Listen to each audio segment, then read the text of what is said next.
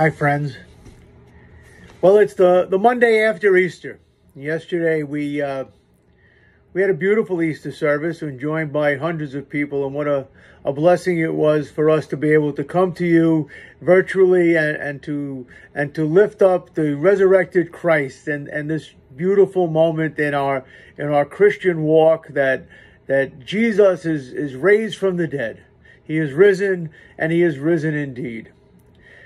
And now on this Monday, and if you're in the New York area, it is not a very nice day. It's kind of rainy, it's storming out, and it's windy, and it's cold. And it's just a good day to stay inside. So as we're staying inside, I have this book I've been telling you about, Jesus is Calling. It's probably coming backwards on your screen, but let me give you the devotion for April 13th. And in this book, again, it's written by a woman named Sarah Young. And as the narrator, she uses the I's and the me's, not in her voice, but in the voice of Jesus speaking to us through her lens. So here it is. When I give you no special guidance, stay where you are. Concentrate on doing your everyday tasks in awareness of my presence with you. The joy of my presence will shine on you as you do everything for me. Thus you invite me into every aspect of your life. Through collaborating with me in all things, you allow my life to merge with yours. This is the secret of not only joyful living, but of victorious living. I designed you to depend on me moment by moment, recognizing that apart from me, you can do nothing.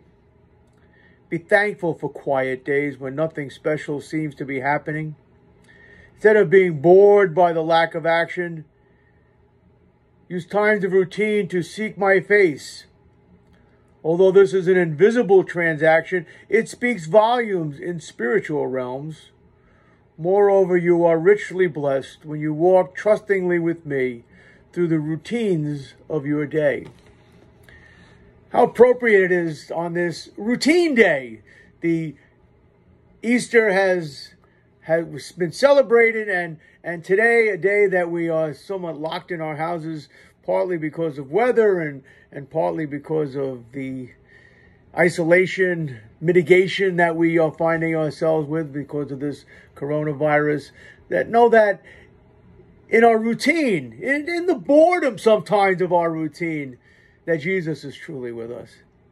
He's with us in our joys and in our sorrows, but he's also with us in just the routineness of our lives. And so enjoy the quiet, enjoy the solitude, enjoy the still, and don't be overcome by boredom and say, woe is me. Know that Christ is with us. Christ is always with us. Christ is risen.